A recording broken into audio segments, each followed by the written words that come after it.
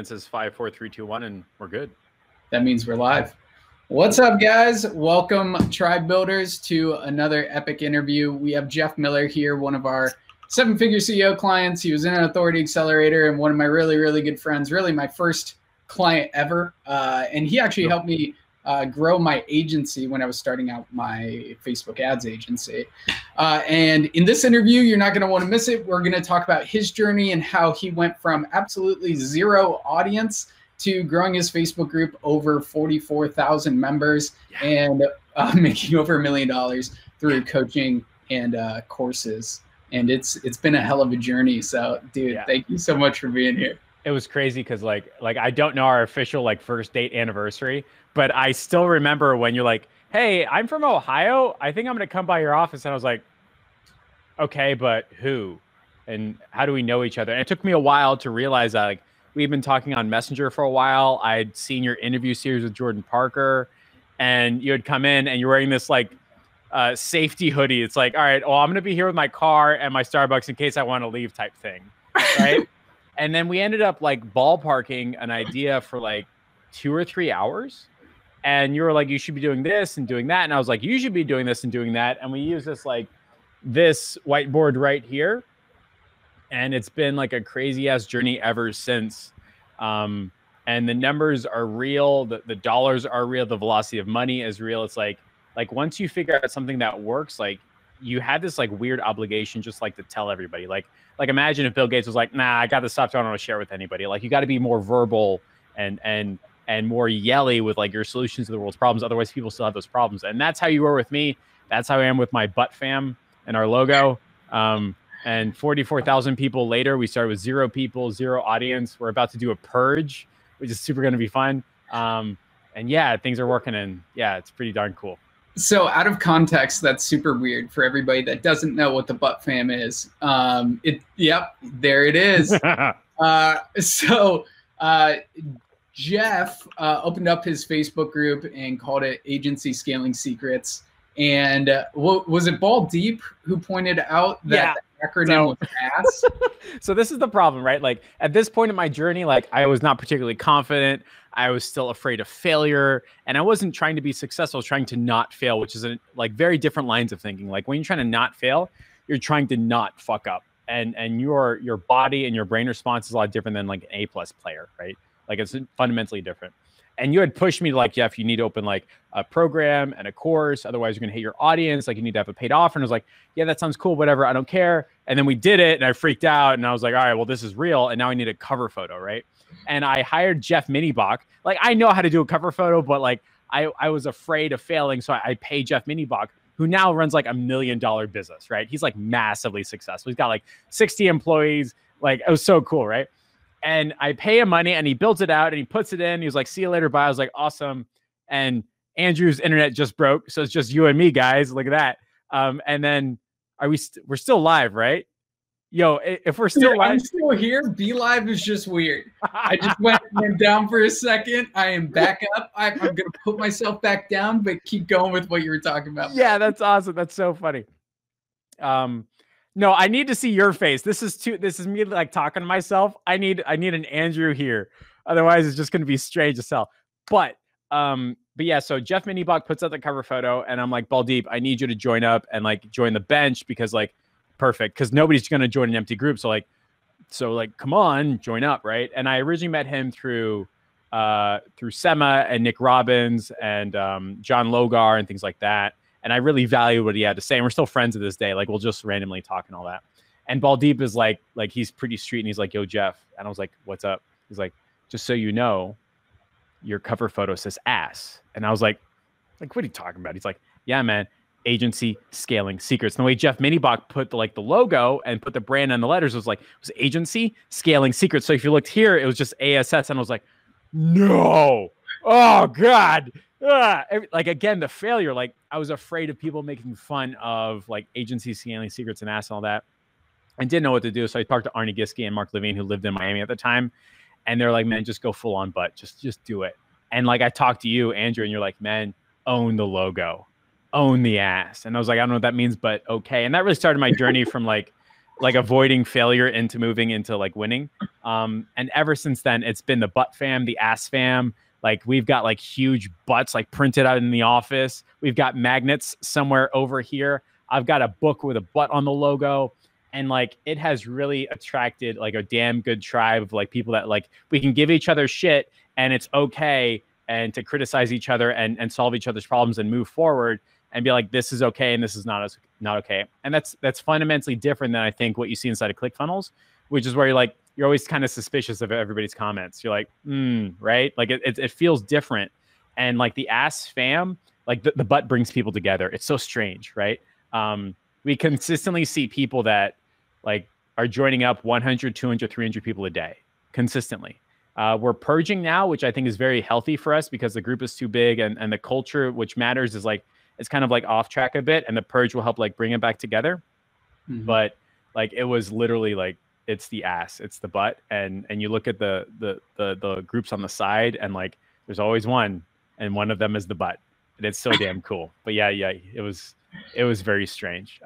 That's awesome. Unfortunately, not everybody can put a butt in their banner. Especially that good of looking cartoon butt. It like looks. We tried to recreate the butt because originally you got it from BuzzFeed, right? And you can't recreate. Okay, we're done with talking about the butt.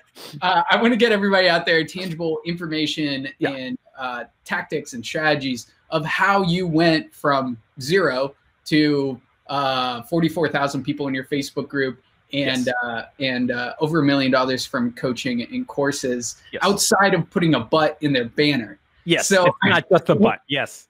I want to go back to where we started, which was mapping. You mapped out your course on your whiteboard. You went through the steps of how to create a minimum viable beta launch course, right? And you just took what you knew from your agency and mapped it out to be like, I can transfer these steps to people in a video and coaching format, and this is what it's going to look like, which you knocked it out. You knew exactly what you wanted to teach, which was impressive. And then it's about getting it to people, launching your beta program. So can you go through that process and kind of what we did together to get that off the ground and what the results were? Yeah, definitely. So like we went through a very cool brainstorming session, which is effectively throw everything on the wall and see what sticks. And you don't want to do self-limiting or self-criticism. You're just like, I'm just going to vomit everything on the wall. And it's never going to come out like a flow. It's going to be like random spurts of like smartness, depending upon how much caffeine you've had at that moment and what inspiration is circling through you. So like the brainstorming exercise always felt like that's a good idea, put on the wall, and then go back to what we're doing. That's a good idea, put on the wall, go back to what we're doing. And so the mistake that most people make when they're trying to map out their course or what they could do in exchange for money or their offer is they sit down for 30 minutes and say, we're going to do it. It's like, that's not how it worked for me. That's not how my brain worked, which was like, I have like a burst of inspiration. I got to write it down. Burst of inspiration, got to write it down. And by the end of like 2 or 3 hours, I had like 20 to 30 bullet points. I didn't try to make it narrative style and like week 1, week 2, week 3. Nope. It was just 30 bullet points on the wall. And you can see the whiteboard, like it was just everywhere, right? Only after I had 20 to 30 did I start organizing the way that made sense. And I didn't know the titles. I just started grouping them together. So I could put a circle around there, move it over, stuff like that. And after a while, the bullet points began to just kind of speak out. So like one of the challenges that most people had was like, I'm generating all my leads for my clients, but my clients are saying these leads are no good. And I was like, yeah, that's because you're not doing sneaky surveys and welcome texts and call recordings like a normal agency should, right? I didn't know that wasn't normal. In my background, that's normal. I need somebody like you to sit across the table and be like, that's different, right? And so we had sneaky surveys, welcome text, call recording, call tracking, stuff like that. And then all of a sudden it was like that circle became prove your leads are legit. And I was like, oh, that's good, right? Other people are just throwing ad copy on the wall and seeing what sticks and not really knowing that you're supposed to run customer research. I come from a Fortune 50 consulting background of like, oh, we got to run customer research. I read Ryan Levesque's Ask book. You can do 6-figure, $100,000 a month customer research for like $30 a day. And I was like, yeah, everybody should be doing this. I did it for my agency. Like I've done it like for Intel and Ericsson, my MBA program. Why aren't you doing it for your agency? I need someone else to have a conversation with me and walk me through steps would be like, no, that's not true. So we put that on the wall, and that became, running customer research, and that became a unique selling position. And now you could go to any business and be like, look, I'm not the expert. I'm good at running customer research, as this flies around. Good at running customer research, so I don't have to be the expert in your business. I just have to run customer research so that we know if this is going to work before it goes live. And now you could do business with as many people as possible without having to have niche fear and niche regret. And the end result was, after I would say 2 or 3 hours of random spurts of smartness, you'd start to circle and you would have modules, not weeks, but modules. And each module is designed to solve a problem. Then once you've solved enough problems, you can organize into weeks, and people will just flock to say this problem is costing my business hundreds of thousands of dollars a year. The value that you're providing, the problem you're solving is going to save me so much money. It's stupid for me not to pay you my hard-earned dollars in exchange for solving this problem. And I think the biggest reason why I haven't had more success, or people in my program haven't had more success, is ultimately because I keep thinking this is standard and I don't have to talk about it. I keep thinking this is not a serious problem. I keep thinking, oh, obviously they should be doing this. That is incorrect. Mm-hmm. You should always be running real-life customer research, asking your tribe, what's the number one problem in your business right now? What's the number one thing stopping you from being forward? How can I move you forward faster? Those types of questions. They're going to tell you. They're going to tell you right to your face. I can't figure out how to do X. That becomes part of your course and your consulting program and problems that you're solving. I can't figure out why this isn't working. Let's figure it out over the course of 30, 60, 90 minutes. If you're not really sure, I'm pretty sure you can engage higher level critical thinking, solve it for him, 3 or 4 other people, record that. That becomes a module in your course, and you never have to deal with it ever again. And I just finished re-recording 1/3 of my course, which is divided into prospecting, sales, and fulfillment. I got that line of thinking by doing interviews with people like you and other people at my peer level, above or below. And I'm finding my vibe and my theme and my unique selling position: prospecting engine, sales engine, fulfillment engine.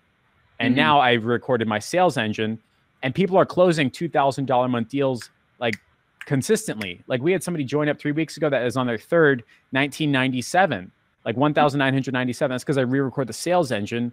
Why did I re-record it? Because I asked everybody else what their number one problem is, right? And so you have to go through this consistent, it's kind of like going to the gym process, but you need to have somebody on the other end, like a coach, to counteract your self-limiting beliefs, saying oh, this is normal. Everybody's doing this. It's not. If it was, they'd be as successful as you or more, right? And so I don't know if that directly answered the question, but I'm pretty sure someone watching this is that I can do that. I love how deep you went with that, where it was going from minimal viable, throwing shit on the wall, organizing it, knowing that it's not going to be perfect, to reiterating it, changing, going through different versions, and doing that through asking your clients, asking whatever you want to call them, clients or students, we call them clients, but asking them, what's the roadblock? What are the pains? What are the problems? And changing up your versions of your coaching program through research. So I love that. What I wanted to jump into were right off the bat, launching it, marketing style, where you went through a process of just giving so much value on weekly lives, and then launching. So what was on your personal profile? So with no Facebook ads, with no complicated funnels, no complicated email sequences, just posting on Facebook. So what was your experience with your first launch on your personal profile? So I think one of the things that we talk about is go to where your tribe exists and hang out with them, right? If you don't have food here, go to the food, right? If you don't have people they can serve here, go to where they are and have a conversation, interact, and attempt to solve their problems openly and honestly, right? And so I had 3 tribes that I was part of, and I'd always devote 15 to 20 minutes, maybe in 30 minutes, to each tribe each day. So that ended up being 90 minutes in my morning, interacting with my tribe. And as I was attempting to solve problems on the thread, which gets tens of thousands or even 100,000s of views, I would learn, set a higher standard. And as I would answer these threads and answer these questions in such an in-depth way, people would say, hey, I should pay attention to this guy. And on Facebook, it's very, very easy to see that guy is smart. I'm gonna click it and follow his stuff. And so that's what I did on the first phase. What was really good for me in my journey is that as I would formulate ideas, other people would be like, and then I would do it, which was like really helped accelerate my own actual business. Because you could talk to millionaires on Facebook all the time, right? It was like absolutely fantastic. And then what I started to do was, as people started to ask me questions, I immediately got overwhelmed. Like immediately. There were PMs unanswered, threads unanswered. It felt like somebody disappeared. You ever go to a forum and like it just ends? You're like what happened, right? And that was very, very frustrating for me, because I did not want to give that experience, because I had been given that experience to somebody else. It was like I didn't think that was kosher to do. Mm-hmm. So what I started to do was it was every Monday morning. At this point, it was me going live on my personal page, simply answering the questions that I had gotten in PMs. Mm-hmm. I would just go sit down Sunday, copy and paste all of them, put them into a slide deck and answer them. And that felt okay with me, because I would say like, hey, I know it's important to you. I get it. I just can't answer an in-depth question like this through text and one sentence answers. So can I answer this in-depth Monday at 8 a.m.? They would say yes. So all of a sudden, everybody was cool. And now they were only answering really important questions, or they were only asking really important questions. And it kind of evolved into a thing where I was then going over ideas of my agency, like how do you leverage customer research for bike shops and land a 10K a month account? How am I going to answer that by PM, right? Mm-hmm. Like, good luck. But if I had 15, 20 minutes to communicate an idea on a slide deck, that could work. People would ask questions like, how did you set up a referral program? I don't want to say just pay them 20%. That's not good enough. Like, you have to understand that like people won't refer you business just because of dollars alone. You have to have a great product or service, and then that will incentivize people to send you business. That isn't a PMable answer. You have to answer it on Lunch Learn Live. So I was doing my coffee talks with Jeff. And for anybody watching this, you can go scroll back on my personal profile like 2 years ago. You can see good old country boy Jeff trying to figure out the internet. And like the internet would go bad and go right and go wrong, and they would phase out and get weird. And my slides wouldn't be ready because I did them Sunday night on 2 Frappuccinos, and there'd be typos and ideas that didn't work. Nobody cared. They just wanted their problems solved. That was it. Like, that was it. And so when I would do a real honest attempt on Monday at 8 in the morning and walk in the office and go over my slide decks and be like, hey, Alex, thanks for asking that question by PM. Here's my thoughts. Now, all of a sudden, people felt like that it was okay to follow and interact and trust me, but in a way that I wasn't overwhelmed, which was massively important. So I was doing my coffee talks with Jeff. And here's what's crazy. I was doing like every Monday at like 8 in the morning. Yep. And for some reason, like that attracted like 2 tiers of people, like people from my 3 tribes. Like half of them were like in England, half of them were from my time zone, and a huge chunk of them were from Australia. I don't know why, but we had like this like weirdest collected group of like individuals that were like, yo, Jeff, what's up? Have my coffee with you. I was like, hello, internet stranger, right? Like, what do I say to that? Right. And here's what's crazy. I did those, I think, for 6 weeks. Yep. No emails, no complicated funnels, not doing a 7-day challenge, just simply saying, hey, ask me a question and I will do my real honest attempt at solving it, and answering the way that's repeatable makes a lot of sense. And because I had gone through a similar journey and figured out a solution, I could probably like answer them faster. If I couldn't, I'd read, a book like Jay Abraham or Ryan Levasque or something like that would help me formulate an answer. And I would say like, I haven't done this, but maybe this could work. If you want to try it, you can, and let me know. And it worked, right? So I did that for 6 weeks. And what was funny is like, I think on the 7th, you're like, Jeff, it's time to launch. And I was like, oh no, Andrew, please don't make me do it. Please don't make me do it. Like, it's going to fucking happen. And I remember being sinking back to the trying not to fail part of my brain, which is where you go when you need to be safe. That's where you need to go when you're out on the edge. Like every time you're like, you know what? Hey, I don't know if this could work. And your brain goes back to its cave, right? And I remember my cave, this was in the South Beach apartment, and you were there.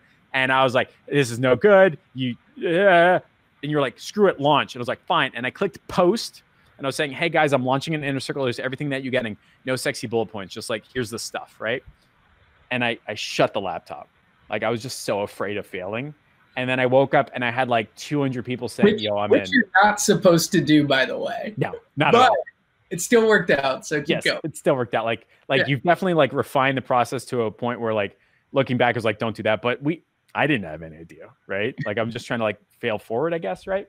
But we turned it on, and I mean, anybody here can go back, and I'm kind of making up these numbers, but I feel confident saying 200 people raised their hand and said, Jeff, I'm interested in taking my hard-earned money and giving it to you in exchange for solving more problems and moving forward faster with my own offer out in the marketplace.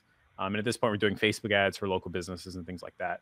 But effectively, like I launched, and I had people just like, I don't want to say her name, you know what I'm talking about. She was like, Jeff, yeah, here's my credit card, and just shows it on the camera.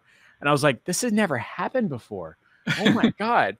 And you immediately don't think you're deserving or good enough, but people don't care. Like they've got problems that are costing them 6 or 7 figures per year.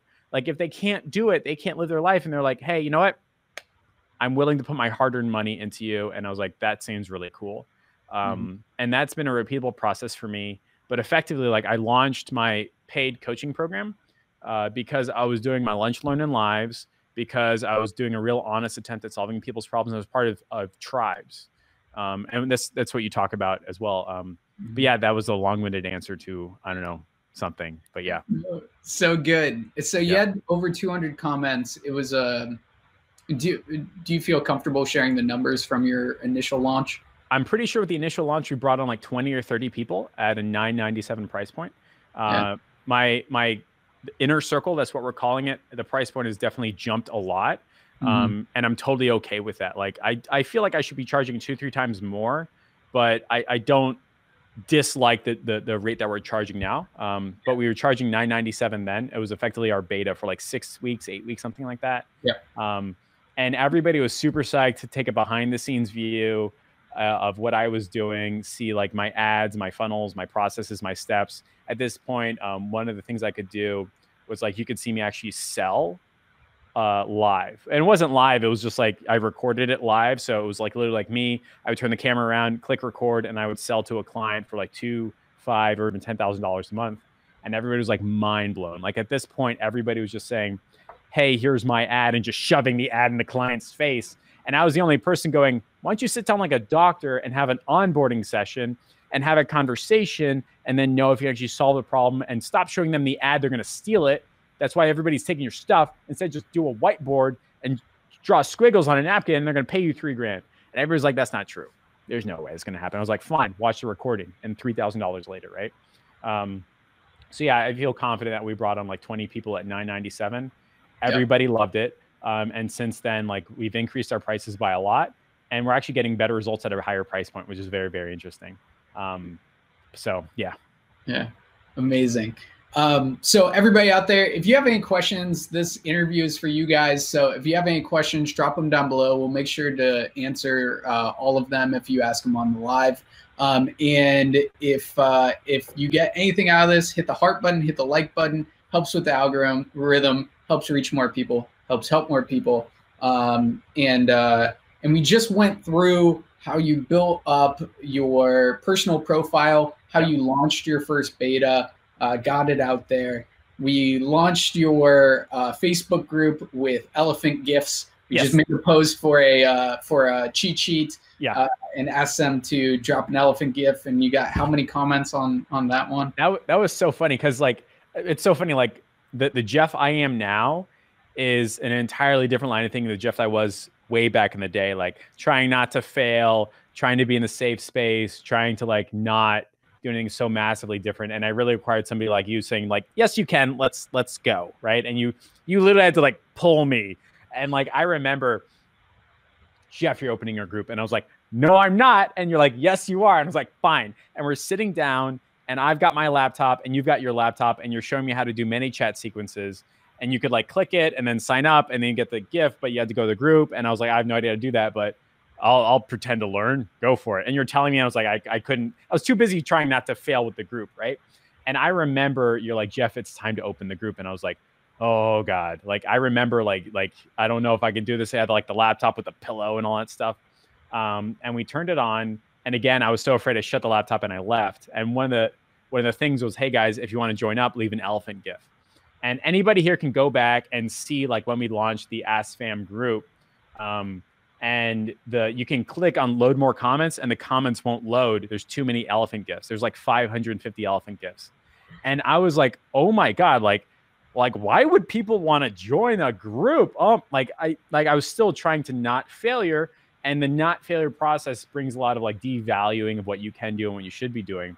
Now I'm going, of course they would want to join. Like, we're solving $1 million problems and like people are letting clients, like, of course, but that's not where I was. But yeah, it was like 500 elephant gift comments and you couldn't respond to them. Your laptop would like spin up trying to load up the gifts, and Facebook wouldn't load the gifts. And I couldn't actually reply to each person saying, hey, I've just sent you the link. I've just sent you the link. I've just sent you the link. And so after a while, we just had to put the link in the post and leave a comment saying, yo guys, sorry, nothing's working. Click the link above. We had 500 people within 24 hours. Yeah. Request to actually join the group. And now we're doing that probably like on a daily basis. I love it. So that was your initial launch for the group. And Steve is asking, what were your strategies for growing the group? And really what it was being active in other Facebook groups, showing up, serving them. People would add you as a friend on your personal profile, and you would go live every single week and post other content and just be consistent. And then it was putting up one post saying, hey, I have a free cheat sheet if you want it. It's in my group.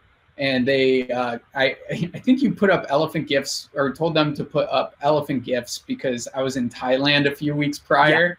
And you were like, oh, that would be funny. And then you got over 500, had 500 people join your Facebook group in a day or two. And then from there, your Facebook group grew organically. It's just consistency. Like you showed up consistently with serving your clients or serving your members. They would invite people into your Facebook group. You were also doing interviews weekly with people outside of the Facebook group. And or inside of your Facebook group from experts, and they would bring more people into your Facebook group. So were there any other strategies that you would add on top of that worked really well for you that you pulled out of the program? If only they had gotten a ticket to Tribe of Buyers, they could have seen my whole presentation and behind the scenes, right? What's funny is like when I presented, I think we were at like 36,000. We're now at 44,000, which is like absolutely crazy. But you and I coined the term group engine, which is the thing you need to do on a daily basis to make sure that what you're talking about makes sense, have an honest, dollar-driven relationship with your tribe, and never feel like you're being abused or abusing them. I'm very happy with the culture that we've developed, and I've never felt like I had to be a dancing monkey saying, yo guys, like red or blue, what's up? Have to drive engagement. Like it always felt like I didn't have to say that because I was doing stuff that spurred great conversation. So like one of the parts of the group engine is like consistently asking like customer research style questions like, guys, what's the number one problem you're having with the agency right now? Is it blank, blank, or blank? Let's start talking. And what's really, really cool is like, we'll have 200 to 300 to 400 real life human beings saying, this is my problem with my agency. And that will spur really cool conversations because like people will naturally solve each other's problems of like, yo, I can't figure out how to get a client. And somebody who is as good as anybody else out there be like, hey, have you tried blank? Yeah, I have, but I'm not really sure. But what about this thing? Okay, that didn't work. That didn't work for me either. Somebody else chimes in. You have this like encyclopedia of knowledge going all the way down. And what's crazy is like, I know the people that are commenting on there and they're doing like $3,000 to $5,000 a day. Do you know how much it would cost to get advice from somebody doing $1 million a year? For them just pull out 2 hours of their conversation of their day and just answer your questions and then have all their like super successful buddies come in. Like that's invaluable, especially for somebody just starting out. Those types of conversations happen all the time. And specifically because I'm going up there and saying, guys, what's the biggest problem you're having in your agency right now? And it changes on like a weekly or biweekly or a monthly basis. Like sometimes like I can't figure out how to get clients. Like it ain't happening. So we'd have like a really awesome conversation on there. Some weeks it's like I can't figure out how all my leads aren't showing up. Like that's another problem, right? Well, we can figure it out on the thread or even something else. Like whatever the problem is, it's a problem unique to you, but not the first time that problem has showed up. And the people that can move from problem to solution fastest, like they end up winning the marketplace. So I'm always running customer research on a habitual type of environment. Like every Monday is customer research. like going to the gym, like just do it. Just start asking questions. What I discovered, by the way, is like half the time, what I thought was the biggest problem with my group was not the problem. There's been some times like in the middle of Corona, everybody's like, oh my God, my clients aren't renewing, my clients are canceling. But that's not actually the problem that everybody had in the group. The problem had, I can't figure out how to migrate my offer to an online offer and bring my clients into the 21st century. That's how people are talking. I thought it was signing clients. Nope, that's not how people are talking about their offer. And so when you use tribal language, which is how people talk about their problems, you can have a better conversation, right? So that's like Mondays, right? So we have like really great conversations on there. And so we have Mondays. And on Tuesday, depending upon like your uniqueness or what works and things like that, I'll announce a masterclass. If it looks like that number one problem is like such a big problem that it's worth me paying an expert or creating a masterclass to solve and saying, hey guys, this is going to cost money, then I will announce it on a Tuesday. Say, hey, here's everything that we're doing. The agenda, by the way, is from the customer research. Yeah. So can I stop you right there for 1 second? Yeah. What Jeff is going through right now is the group content engine that we've created together since he was my first client. And we really like through this whole process, just working hand in hand together. Yep. And this shit is powerful. So if you want to take notes on just the consistency of content, take notes. So you went through Monday, now on to midway through Tuesday. Correct. So Monday is the customer research. This allows me to actually know what I should be talking about. Like it's one thing to like sit in a room and be like, oh, we're going to create all this stuff and everybody's going to love it. Not so much. No. That doesn't quite work that way anymore. Like what problem are you having in your business? Great. Have a cool conversation. By the way, guys, I think I found an expert that knows how to solve this. I got to pay them for their time. So I'm going to sell tickets. Is that cool? Here's everything that you're going to get. Yes, this does cost money. It's X number of dollars. If you're interested, comment below. Those two things, by the way, will play Facebook's algorithm game. It's not meant to play the game. It's a side effect of. Like, I don't care if it's 500 comments, or Facebook doesn't care if it's 500 comments or 500 reds versus blue comments, right? But people care. Like, when you join a group and it's all like, I like red, I like blue, I'm done. But if you join a group and it's like a real conversation, like that's good right there, people care. And guess what? People have money. And if it's a big enough problem and you do your gosh darn honest truth about making sure you can solve people's problems, it's like, hey, I've hired this expert.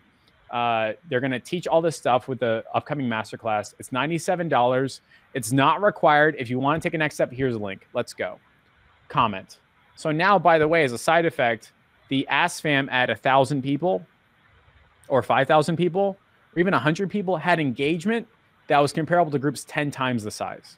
And it wasn't shitty engagement. These were real life conversations that were damn good.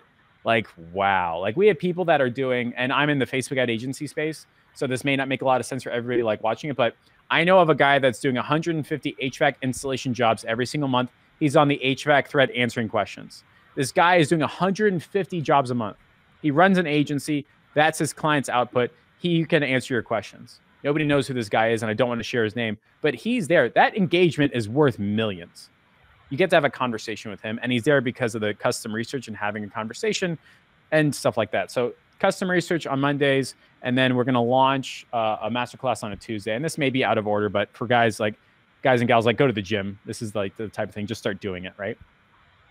Another day, we have the hype post for an upcoming interview. What I didn't like about most groups is they're all about like, I mean, I'm not going to say anybody's names, but they're all about that person, right? Like, I'm not a big fan of that. I felt like the self-spotlight isn't within my culture. More so like when everybody thinks I'm the expert, it enables human beings to be like, he's not good at that thing, and it tears me down. And it's like, guys, I'm really at the same stage as you. I'm just trying to figure this out. I'm a real life human being. I'm only 30 or 60, 90 days ahead of the curve. Like don't put me up here. Like I mess up just like everybody else.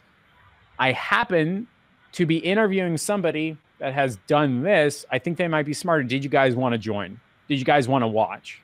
And this person's like, yeah, Jeff, let's talk, right? The same way you're interviewing me, you're sharing the spotlight. I've done it with now like 60 other people that are vastly smarter than me. A side effect of this is when I do my hype post, I can say, hey guys, if you're interested, comment below. We're going to tag you on the live. Because you know what I hate? When like I'm doing a thing and then I forgot that I wanted to do it. I'm too busy on the next day and it's like, oh, they went live and I totally forgot.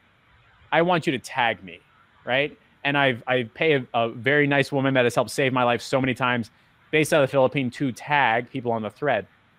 And now we got people watching that aren't like just normal people in the group, like sidelining. Like, these are people that are like, yo, I like that. I want to watch. And so now we have like comments that are like, yo, how did you do this? What about this? All that fun stuff. And our bullet points tie into the customer research in the masterclass. So everything is on sense. Everything makes sense, right? And so Monday is customer research. Tuesday is the launch post. Wednesday is the hype post for somebody else. Not me, for somebody else. I just happen to be interviewing them. The Thursday is that actual interview. And I send it out to my entire list. Hey, everybody, we're interviewing this person. Here's the bullet points. Here's everything that we're going over. Very direct, makes a lot of sense. We're not just like feeling it out. Nope. We've got an agenda. These are people's time. Like, it's massively valuable. It's very limited. We have to make sure that they can tune in and get a problem solved and have it make a lot of sense. And this person, by the way, now doesn't have to answer the same question a million times by PM, right? Like, that's why people aren't involved in groups more, because like as soon as I open up on my messenger, I got 99 PMs. I'm like, this sucks, right?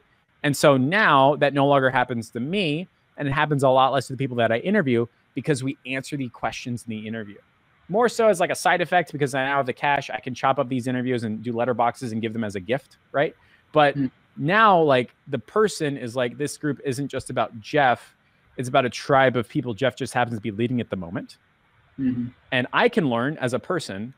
That guy or gal can share some knowledge and grow as a person as well, and ultimately find the people that he wants to take on his or her journey. And it ends up being very, very fulfilling to have like a good 60-minute conversation. They get famous. I get famous. Everybody has a problem solved. It's beautiful.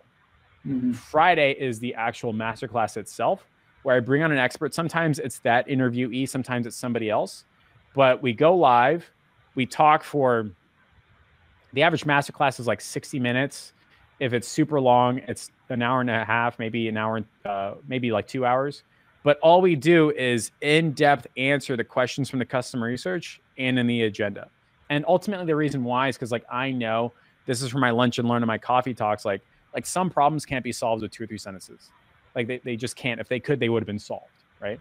And so we've done interviews with people that run $1 million businesses, people that run $1 million a month businesses, people that went from zero to, one guy, his personal income is $600,000 a month. He employs 20 people. He just walks around all day. Like, I don't know what to do with myself. Like he works 3 hours a day. I was like, I want to be you. What are you talking about? Right. Like, and we've done like real life masterclasses that are intimate and close, and people get to ask that person a question. We have an agenda, and it's worth many, many times what this person has paid. We just did an interview with somebody that's figured out how to take a masterclass with somebody that figured out how to take a local gym client entirely online, double his margins, get random people from the town signing up, saying, I want to pay you every month.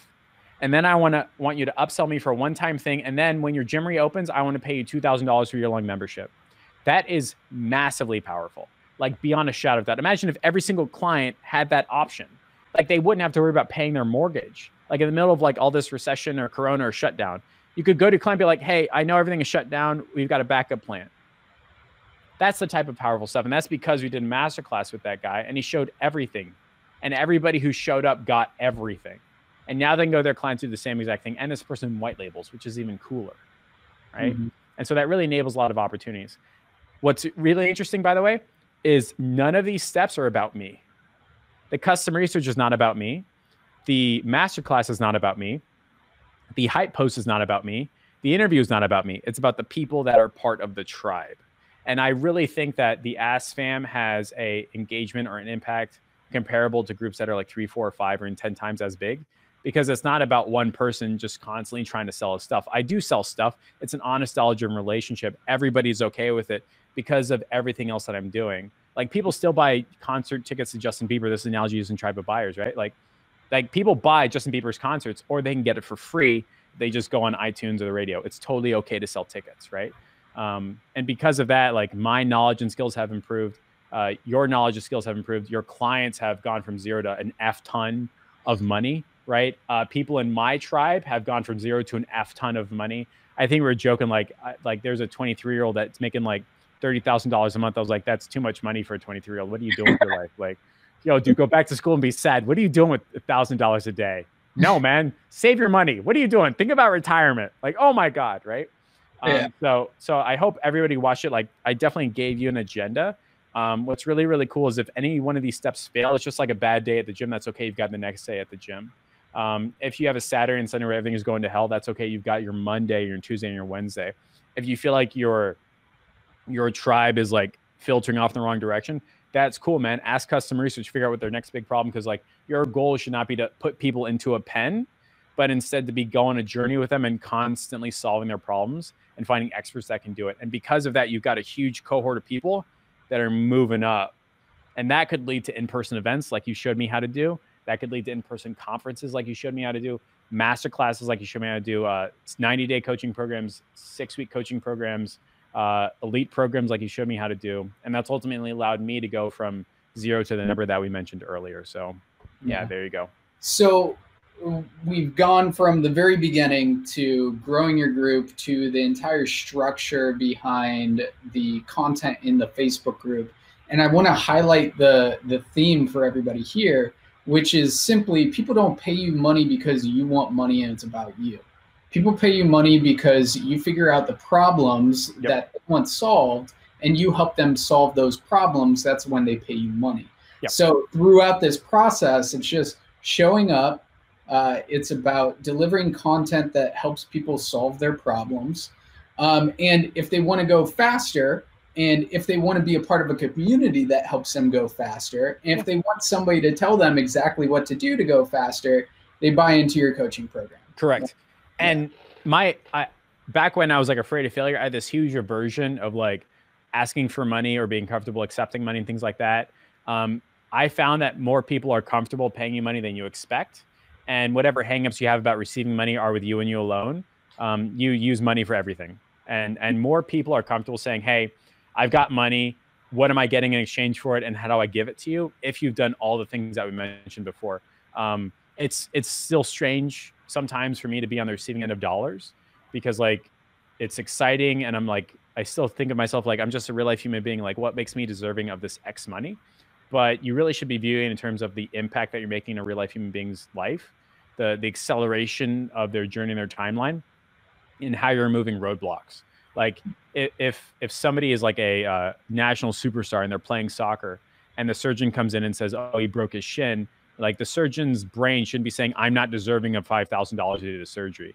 The surgeon should be saying, we're going to put this guy's leg back together and get him back on doing, and so he can make his money, support his family, and get in front of 1.5 million people every single week. And to do that, it's just going to cost money. Is that okay? That's what my brain goes through now. And because of it, it's helped unlock, level me up, and put me in a position where I can instill that with the people that I serve.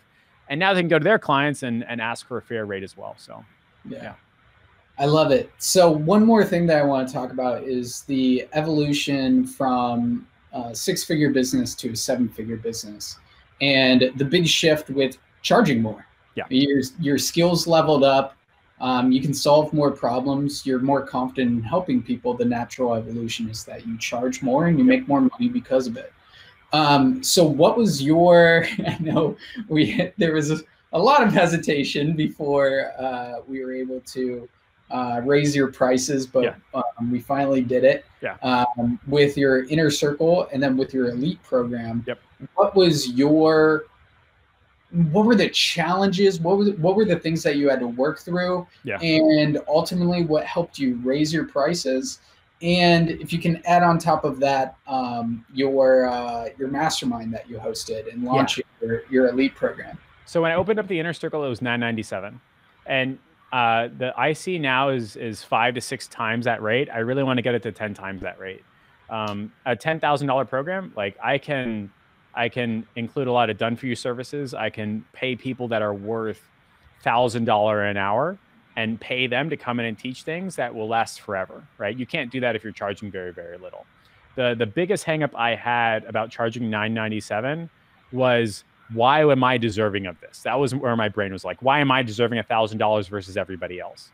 And that's just a whole bunch of mental crap that you don't have to go through, but you're gonna go through it for no reason. Like it's like if you're massively obese, for some reason you have to convince yourself, like, am I deserving a 6-pack? It's not a conversation that you can win. Like, don't even try to have that conversation. Just focus on serving somebody else and solving their big ass problems. And when I would sell my Facebook ads program done for you, I would literally say like, hey, Mr. Johnson, if I'm understanding correctly, you're losing out on a $10,000 bike sale every 2 weeks because your staff isn't trained correctly. If I'm understanding that correctly, you're losing $20,000 a month. You're losing $250,000 because you haven't trained give me $1,000, I'll fucking train them. Like, that's where your brain should go. You should say like, this is the problem and I'm just solving it in exchange for money. Like, this is the bigger problem, is solving exchange for money. I never found any winning with me trying to figure out if I was deserving of it. It's like, no, we're just going to focus on big ass problems. And even as I go through my new agency journey with built to sell processes and built to sell vision and systems and team, like, I'm only taking on clients. And we have this conversation. If I understand, Mr. Johnson, you got 1,000 customers every single month. And the number one reason why you haven't gone to 2,000 is because you don't have a way to get people to call your phone 5 to 10 times a day, right? If I understand correctly, that's a $1 million a year problem. Are you comfortable if I charge you 10% of that? Yes. Now I've got a $100,000 a year contract. Like, I don't have to have a question of like, am I worth $100,000? Am I solving a big enough problem? And that's like the number one thing that helped, that moved me through the transition of increasing my prices. I've also rebuilt my course several times, making sure that I can focus on making it actually shorter. I thought you'd pay more, you get more. No. Money likes speed. People like speed. People like solving their problems quickly and effectively. That's why personal trainers always cap out $100 an hour, but plastic surgeons will always charge $5,000.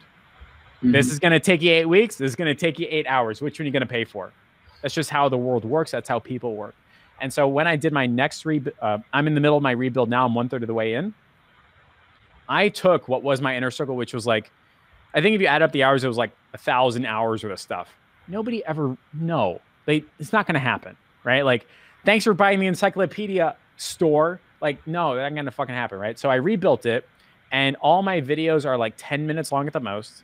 They have homework, to-dos, and accountability with each one. What was 1,000 hours will probably be closer to 20. We have people that are landing a $2,000 client within 2 weeks. That's never happened with the old course, right? People like speed, money likes speed. So once I discovered that, like, I don't have to worry about am I deserving, but instead what's the magnitude of the problem and how fast can I solve it, it made complete and total sense for me to increase my prices. I was totally fine with it. And because the culture of the IC and in your tribe as well, I'm pretty sure in any paid group is like, hey, what were your wins? Every Friday we get on a call and say wins, losses, and big learning moments. What did you do? And people are like, hey, so I did the video thing, and I got 90 leads in 30 minutes, and I closed somebody at $2,500. I was like, you joined last week. He's like, yeah, was that right? I was like, yes. What do you mean? Of course it was. He's like, all right, just checking. I was kind of intimidated. I just did whatever you said, and yeah, this is the best ROI ever. I was like, why aren't you happier? He's like, I don't know. Like, it's just part of my journey. I was like, fine, but like, that's the type of stuff. Like, if somebody can pay you $5,000 or $10,000 and get, 2,500 returned in a week, and do that repeatedly, you are now solving $1 million problem. And you're just charging a percentage of it. So those are like the two big things. I do want to say that you really pushed me to do an in-person event. When we did one in November, it was so damn fucking cool. If it wasn't for you and Steph's signs, I wouldn't have figured it out at all. Like, my brain was already like stressed out and freaked out and too many moving boxes. I said, I can do the pitches, I can do the speeches, I can do the slides, but I can't organize any of the in-between. And you're like, Jeff, I got you. And Steph was like, Jeff, I got you. It was like, great, here's money. You're worth it. Go for it. Right. And we had 30 people fly in from across the world.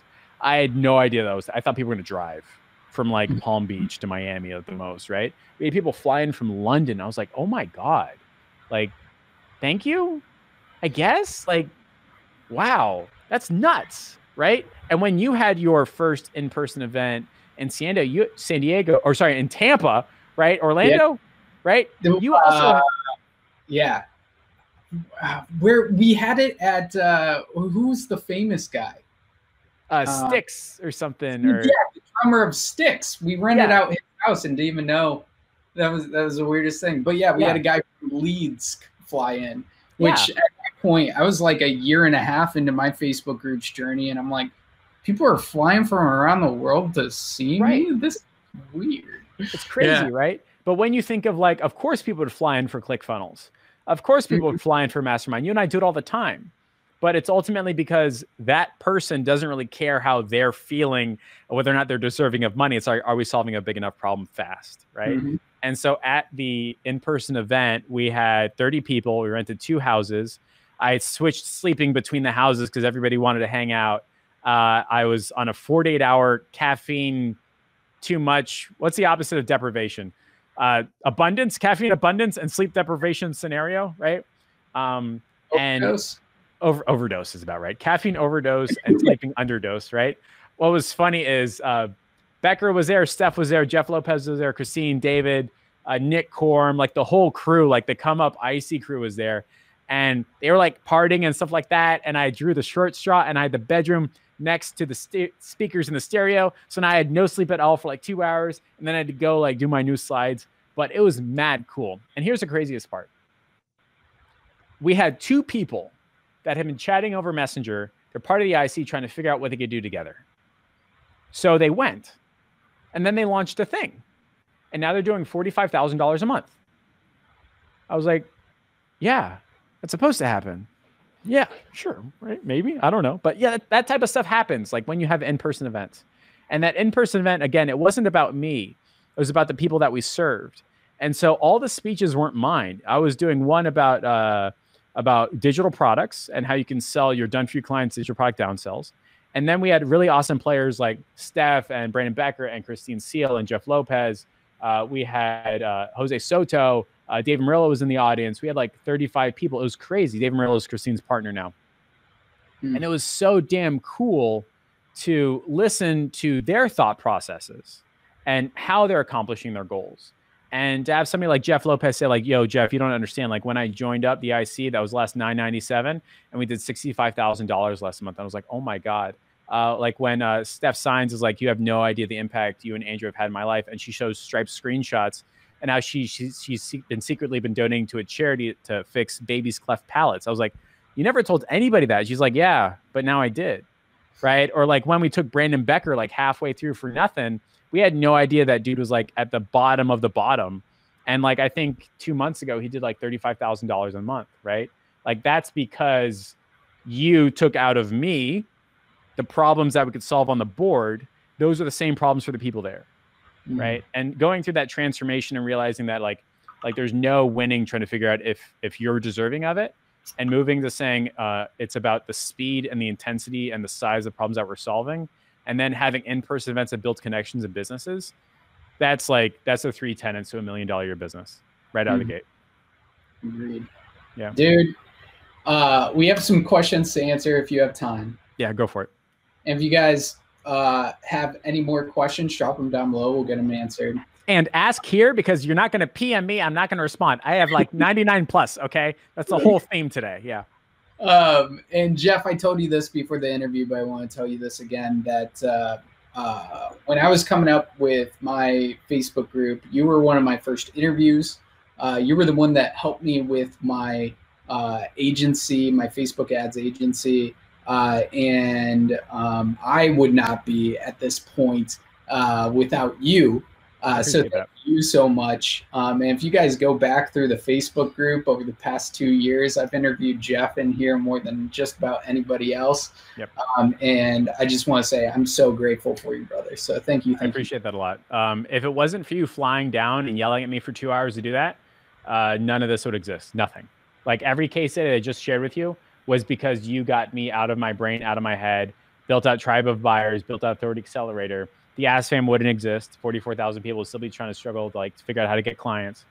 There'd be no master classes. There'd be no group engine, nothing like that. That's all because you specifically chose me and said like, let's fucking fix your shit. And I was like, okay, but I'm gonna be resistant the whole way type thing. Yeah. Yeah. Dude, I appreciate it, man. And that just makes me think about like the ripple effect of coaching.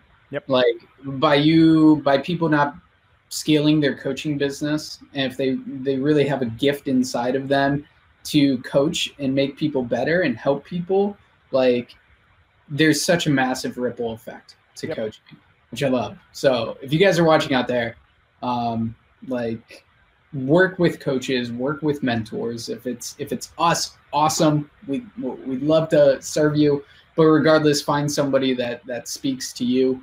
and work with mentors and coaches and just grow. That's the main point. But we got questions here for you. I don't know if I can scroll all the way up, so we're going to start from the bottom. We'll start with Galen. I screw her name up every time, and I feel terrible because of it.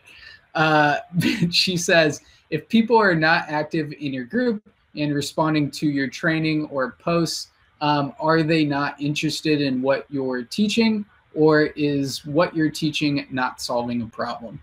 So, Miss Ferguson, Ferguson. That I should just do that. Yeah. What's up, G? So what I've discovered is that when I do my custom research, half the time I'm wrong. Like a lot of my custom research posts have failed because I don't know what's going on in my people's brains or how they're communicating. So I thoroughly expect, by the way, like half my custom research on Monday to bomb. I know by the middle of the day, I'm like, that one didn't work. We're just going to delete that real fast. But I've got a huge list of CRs that have been massively successful. The point I'm trying to make is that you should not be expecting to know what people want unless you ask them.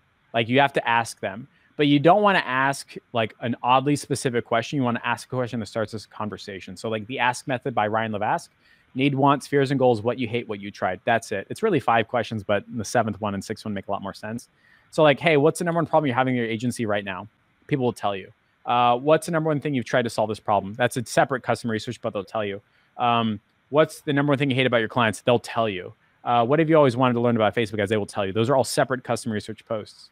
And I know this because I do them. And like I mentioned before, half the time they don't respond because it doesn't make any sense for them. And if it doesn't make any sense, I don't talk about it anymore. Or I wait until like a couple months to like reconfirm that's not a conversation that they want.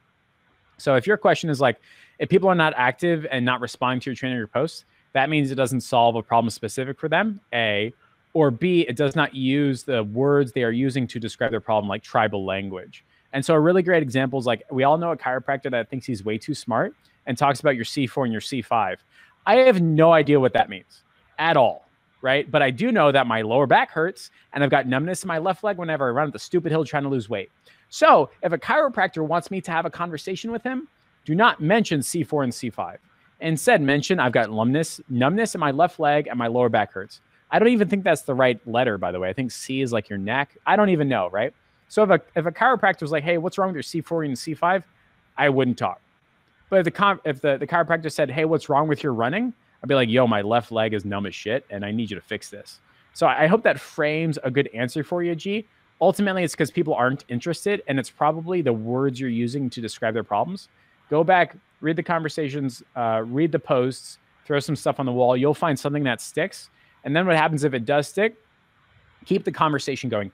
Ask more questions. What about this? What about that? Is this really a problem? Just like a doctor who you sit in the office, he doesn't operate on you immediately. He asks like more questions, right? And so when I get a custom research response of like, yeah, my number one problem with my agency is I can't seem to get clients, I would say, what are the 3 methods that you've tried? I've tried cold emailing. Okay, but what's your X? What do you mean, what's my X? The X is your offer. Do you have a direct offer you're emailing? No, what's that? Are you sending out like I almost said the guy's name, but like one of the guys that like popularized like long form cold emailing. Are you sending out a cold email with like 18 sentences in it? He's like, yeah. I was like, don't do that. Just send a short one. Have a conversation that will catch like wildfire. It'll be worth reading and more people contribute. So I hope that answers your question in a way that makes sense. The 5 things are needs, wants, fears, and goals, what you hate or what you tried. Those are the 7 things. Mm-hmm. Yeah. So good. How do you deal with resistance? This is from David. How do you deal with resistance or rejection from people in groups? Go ahead. I was going to say, like, David, can you get more specific with that? Like, I'm not sure what he means by resistance or rejection. I think it might be other groups. And I think that comes down to posting the wrong things in other groups. Yes. Yes. And there's a good way and there's a bad way. Yeah. Most people do it the bad way. Quick solution for you guys, hop over to the units section. There's a 5-day group growth and engagement challenge. That will answer your question right there. There we go. Miss Ferguson is asking about letterboxes. Mm-hmm. So what are letterboxes? Yeah. She's, that was this question. Yeah, there you go. that was the end of the question. Yeah. So I know that when I do interviews, I'm literally taking somebody's time. And I've discovered that if I just make it worth many, many times their money, even though they're doing it for free and I don't pay them, and the interview is worth it, I just want to like up the value and up the ante. More so when I do interviews, that's like content that I can re-leverage. And so I'm seeing this like thing, like imagine like I wrote this book and I'm like, how do I distribute it or chop it up in a way that makes sense? And Gary Vee's been hitting me like day after day after day with like all of his videos. And I'm like, why can't I do that? Like, what's so hard? So I was like, oh, I should shoot content. And that never felt good. It never felt real. It was like, I was like trying to shoot content. I had like a camera video. It was stupid. And so what we ended up doing is I hired a guy to just watch my interviews and take the smart parts. Like if I said something smart or the interviewee said something smart, fucking clip it and put what they said at the top of the bottom. Do that. And you know what happens? They love it. Like, it is so cool. And now, like, they've got their own stuff that they can use. I've got stuff we can use. Like, there's ads, there's smart parts or smart clips that they can use. They get the raw stuff, and, like, it's beautiful. And the cool part about that is I can use that to push to my Instagram, Facebook ads, or YouTube. And then the other person 9 times out of 10 does the same thing. So we both get the exposure that we expect. And more so because, like, the way I do my interviews are, like, bullet point driven or complete ideas and sentences like we're doing now. You can take a 90-second or 2-minute clip, put a top bar, put a bottom bar, and then you've got all the content you've ever needed forever. Just like that. Yeah. So, yeah, there you go. Yeah, those letterboxes are super sweet. Yep. So we have a bunch of questions. I'm just going to run down these and make sure everybody gets their questions answered. Jeff said that starting out, he had little 3 tribes. Did he mean that he was interacting in other Facebook groups? Yes. Yep. What were your strategies for growing the group? We talked about that midway through this interview. So if you want to go through that, check it out. Do you have your group set to private or public when growing it? It's private. So you can ask 3 questions before somebody joins your group. And you don't get as many spammers in your group. My guess is that he has 3 he's talking about the same thing. We just answered that. Would you respond to those questions answered with a live video or in the comments back to them? I forget what I think the customer research questions. So if it's customer research, I respond in text on the thread. But I try to do it in a way to where like it makes sense and I can keep the conversation going and not sound like, I mean, the biggest problem with text is that like, if I sense it's being a little bit snooty, the whole thing is wrong. Like you can just attribute so many emotions that aren't correct. So I try to write it out in a way that deals with like a complete answer in a way that's easy to read without it being misinterpreted. So sometimes I'll be like, hey, this is going to sound pretty snotty and I don't mean it as such. So I'm just going to say it. You obviously are not doing customer research and you're leaning in, showing your ad right in there. Like, again, sorry, I just don't know any other way to say it. So like anybody could read, they'd be like, Jeff is being an ass. I'm like, I don't want to be an ass, but like, I don't know how to say it other than you're obviously not.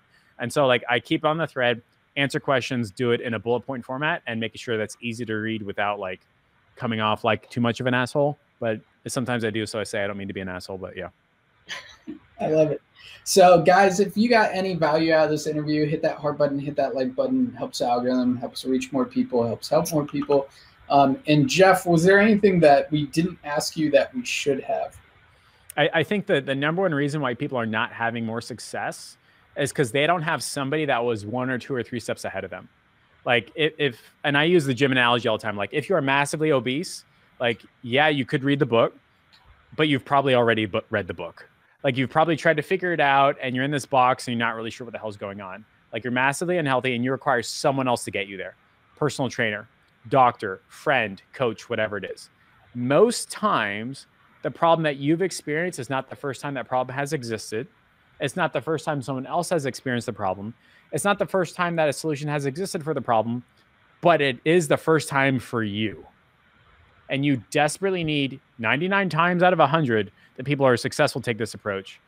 You desperately need somebody to take you from where you are to where you want to be. It just requires a person.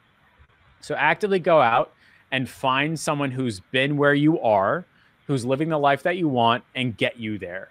Like there's no reason to be living in your box and not accomplishing the goals. And what'll happen is like you'll turn 35 like I did, and either be like, yo, damn, being 35 is awesome. Like, hell yeah, I've got like an office and a bomb as a partner, and like I'm making money and people like me, and I'm gonna do a conference. It's gonna be fucking great. Or you can be 35 and still have the same fucking problems you've had when you were 30, which are probably the same problems you have when you're 25. And the only difference is if you've got somebody else that can take you there. It's usually not you. You can't keep watching YouTube videos. You can't keep watching articles or reading articles, and can't keep reading books. If it was gonna work, it already did. And every time you've ever graduated, it was a teacher. Every time you've lost weight, it was probably a coach. Every time you've had something done in your house, it was somebody else. So go find that other person that has the result that you want. Say like, hey, let's do this. It usually costs money, and 99 times out of 10, it's worth it. I meant to say 100, but you know what I mean. Well over 100%. Had it perfect up until the last part. Ugh. I think that's the best way to end this interview, brother. Yeah. Guys, thank you so much for being here. Jeff, thank you so much for what you've given me, and also for showing up inside of the programs and just crushing it. And I appreciate you so much, brother. Thank you so much. You got it. Catch you guys later.